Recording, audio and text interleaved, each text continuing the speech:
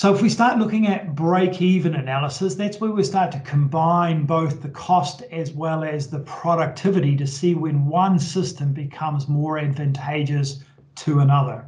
So that's the way that we can compare two methods of yada extraction from the cutover.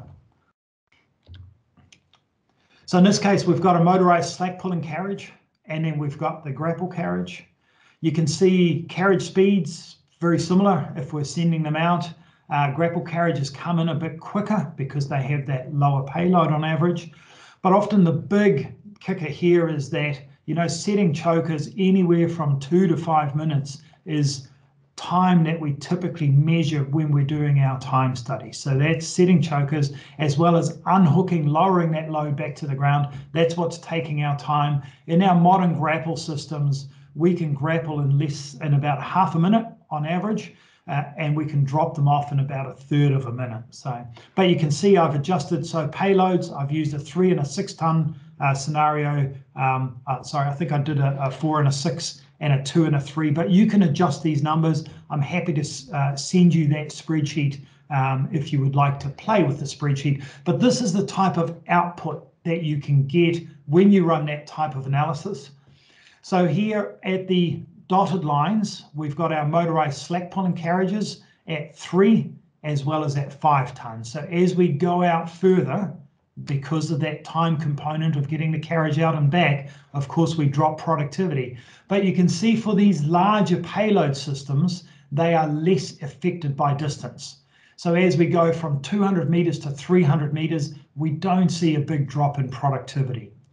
When you have a lower volume but higher speed type system, they do drop off very quickly. So the two grapple scenarios, 2 ton in the lighter blue, 3 ton in that darker blue color, you can see just how quickly they drop off as you start, especially as you start to get beyond 300 meters of extraction distance.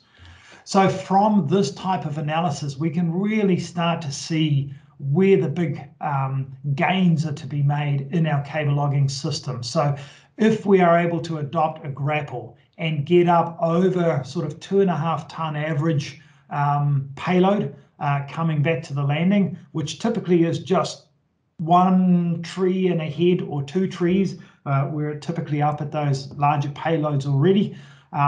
We can get really quite high productivities, and we've been able to show that in a number of our time studies that we can actually achieve that.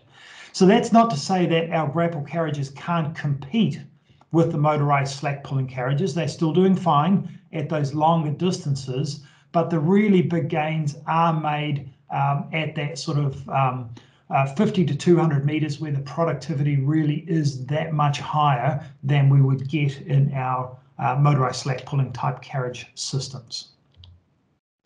So that's the theory, which you can do in a basic analysis when you look at payload and time. It's a straight calculation type process. But the good thing is with Hunter's PhD, not that he was testing Falcons in particular, but he just happened to have 2 Falcon systems in his study. So Hunter did a lot of comprehensive time studies on different yada configurations, looking at advantages and disadvantages, and you will quickly see that the 2 Falcon systems that he happened to have within the scope of his PhD work do exactly what they were predicted to do in theory, is that really high productivities at those distances of 1 to 200, still competing with our other carriage systems, even at that 250, 300 meter range. Okay, so there's some really good data if you would like to read Hunter's PhD to support just the basic theory that we have. I know I used this slide in the webinar 1 as well, but this was our most recent study. So we've basically gotten good at our motorized grapple yada systems. We are actually getting those productivity. So in the latest range of studies. We're also sort of well north of that 70 to 80 tons per hour at those good extraction distances. This one here is out to, the skyline was out 400 meters, an average extraction distance of 180 meters, and then we're at about that 60. But that key thing is those cycle times are at 1.5 minutes.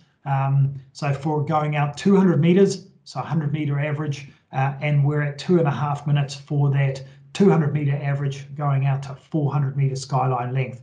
So modern equipment really does result in sustained higher productivity for these systems.